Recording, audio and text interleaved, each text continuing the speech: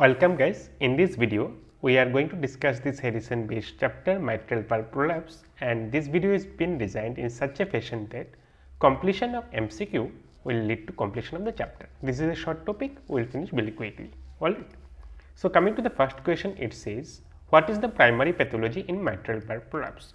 Now what is mitral valve actually? You know, heart has got 4 chambers, that is right atrium, right ventricle, left atrium and left ventricle, and all of those chambers are separated by a valvular pathway which directs the flow of blood. So right atrium and right ventricle is separated by a tricuspid valve, and left atrium and left ventricle is separated by a valve which is bicuspid in origin, also known as the mitral valve.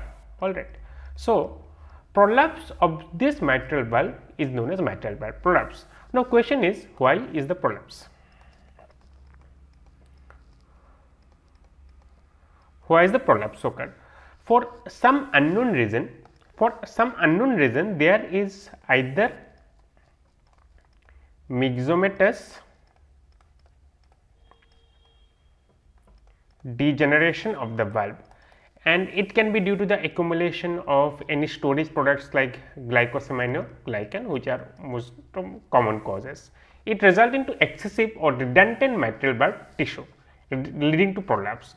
Now one thing to keep in mind is that this myxomatous degeneration not only involves the mitral valve, it can also involve the tricuspid valve as well as the aortic valve. Now what is the pathology that will occur if there is prolapse of this mitral valve? So let us zoom in here. So there is LA, that is left atrium and left ventricle, and if there is prolapse of this valve, it will lead to a regurgitant flow during systole from left ventricle to left atrium, leading to mitral regurgitation, and this is the most common cause of presentation and pathologic presentation in case of mitral valve prolapse. Now what happens is, due to this prolapse there is elongation, redundation and rupture of the chordae tendineae that leads to this mitral regurgitation. So what happens? There is chordae tendineae attached to the valves. Due to the prolapse there is either elongation,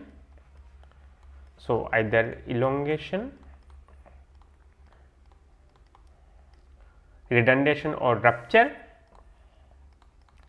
that lead to prolapse of mitral valve. Alright. So coming to the question, it says what is the primary pathology in mitral valve prolapse? So mitral stenosis, regurgitation, dilated left atrium, mitral regurgitant and mitral stenosis. So obviously answer is mitral regurgitation. This is the pathology for which the patient will come to you. Now what is the most common cause of mitral regurgitation? Most common cause of mitral regurgitation in India or in developing country is rheumatic heart disease, and it is so much common that there is common saying that first most common, second most common as well as the third most common cause is rheumatic heart disease. Now if the question is asked what is the most common cause of primary mitral regurgitation, most common cause of primary mitral regurgitation is mitral valve prolapse. Alright, okay. So this is the most common cause. Okay, let us move into the next question. Mitral valve prolapse is least commonly associated with which connective tissue disorder? So as you can see, there is myxomatous degeneration of the mitral valve. It is more commonly affected in some connective tissue congenital disorder, and most common one is the Marfan disease. Marfan disease is the most common. So this is the most common. Also it is involved in Ehlers-Danlos syndrome as well as osteogenesis imperfecta, but not reported with Down syndrome. Even the most common congenital abnormality of the heart in Down syndrome is atrioventricular septal disease. Alright. So answer here is Down syndrome. Now here one thing is, if you check the mitral valve prolapse, the pathogenesis of mitral valve prolapse. So if there is mitral valve prolapse, there will be papillary muscle dysfunction,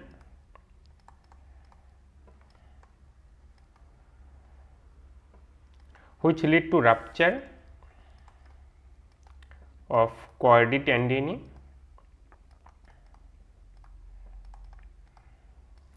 and formation of MR, that is mitral regurgitation. This mitral regurgitation again leads to mitral valve prolapse and forms a vicious cycle. This is the primary pathogenesis of mitral valve prolapse. Now, this chorditendini as well as mitral regurgitation rupture part can lead to regional ventricular dysfunction. All right. Okay. So, if you look at the structure here, okay, so here we can see these are the mitral leaflet area. All right, these are the mitral leaflets, and these are the chordae muscles, chorditendini. So, it is due to mainly myxomatous degeneration of the mitral valve. So, here you can see these chordaes are focally enlarged. Chordaes are focally enlarged as well as thickened, but no fusion and rupture is seen in this case. All right. So, for sake of knowledge, this part is the left atrium and this part is the ventricle. Ventricular musculature, papillary muscle can be seen in the background. Now, this is from the view from the left atrium. You can see this is anterior mitral leaflet, this part, this is anterior mitral leaflet, this is posterior mitral leaflet, which is gone into prolapse stage due to multiple folding has developed. This is P1, P2, P3. So, this is a PML posterior mitral leaflet prolapse picture. All right. Okay. Same, you can see there is a billowing of the prolapse of the entire middle leaflet of the posterior part here.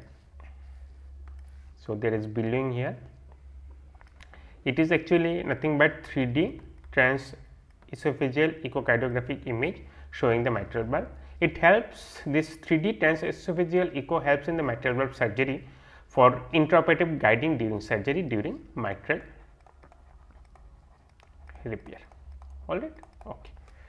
Let us move into the next question. So, it is about the clinical feature and it is asking about what is the typical age group at which mitral valve disease is commonly diagnosed. So, if you see, mitral valve disease is usually more common in female more than male, but if surgery is required, it is more in case of males and females. Surgery is required if it is occurs in males, and age of presentation is usually adolescent to early adulthood, like 15 to late adolescent to early adulthood to 30 years of age is the presentation, whereas it can present, and in this group female group is more predominant.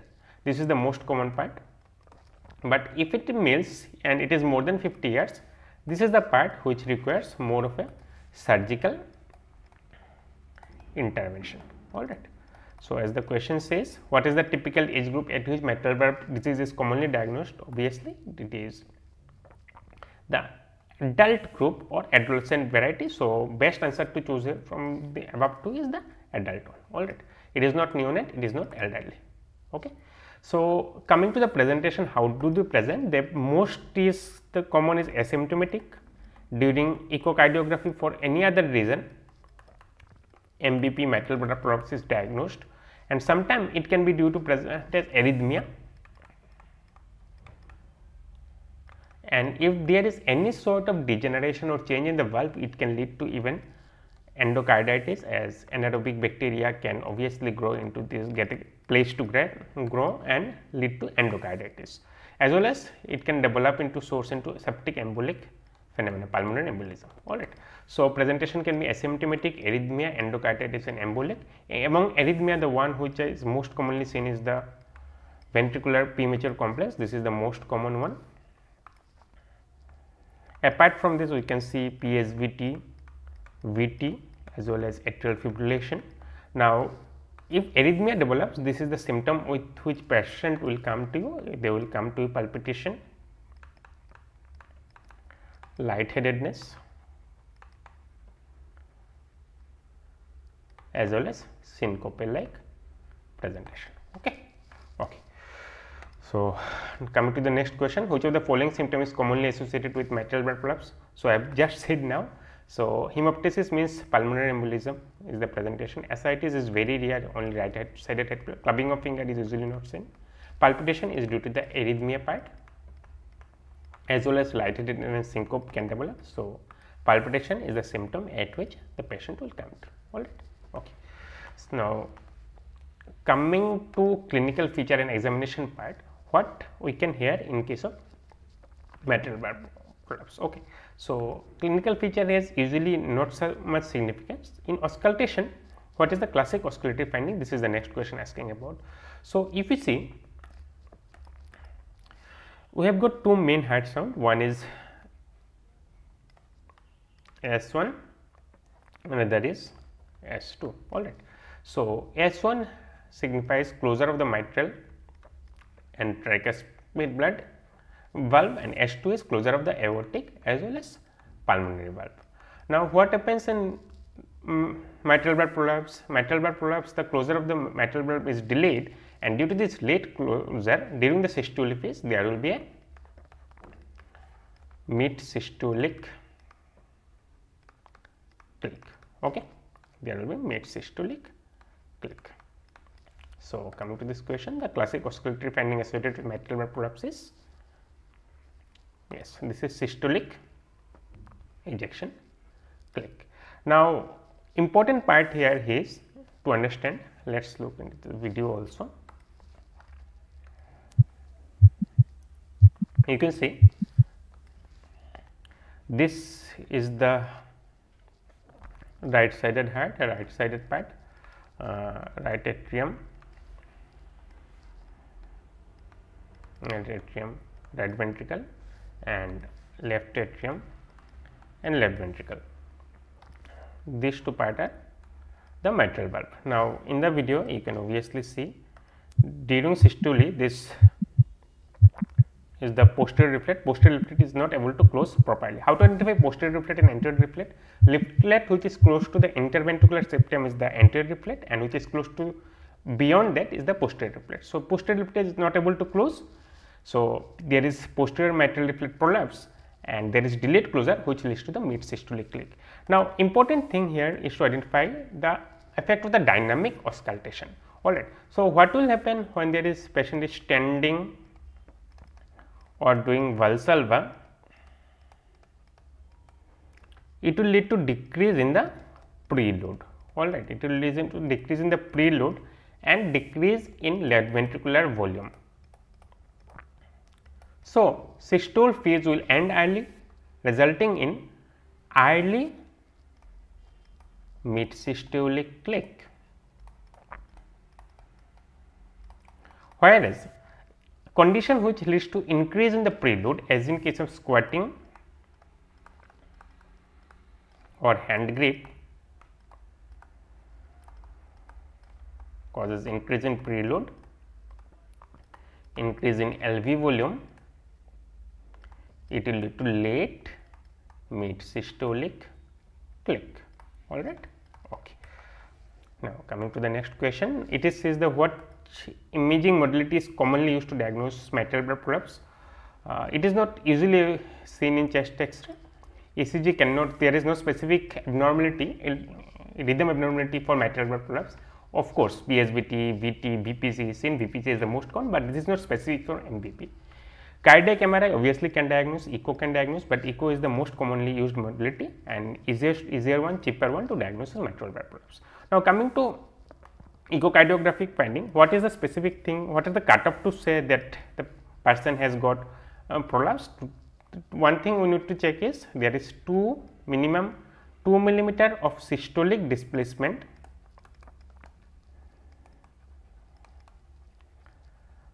of mitral valve leaflet in left atrium. Okay. So there should be a 2 mm of systolic displacement of the mitral valve leaflet in the left atrium to call it a mitral valve prolapse. Okay. So also beside echocardiographic imaging, we can need to see colored Doppler flow as well as continuous Doppler to assess the mitral regurgitant jet. Okay. So here you can see,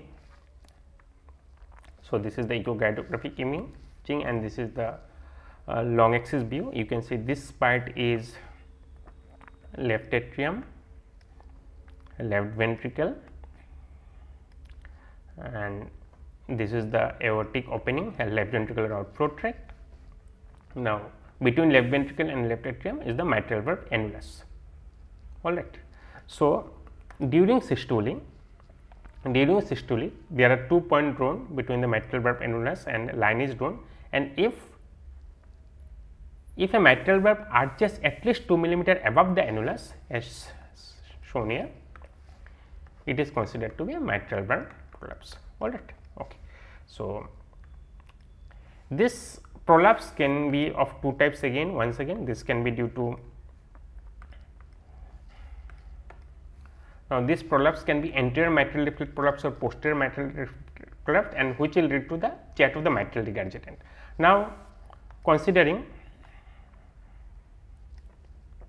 this to be anterior, this to be posterior, consider anterior mitral leaflet to be prolapsed. Okay. So, anterior mitral leaflet is prolapsed, then we are seeing from the view from the left atrium to the left ventricle. All right. So, jet will be directed to the posterior as anterior leaflet is prolapsed. So, if the jet is directed posterior, then murmur of MR will radiate to back.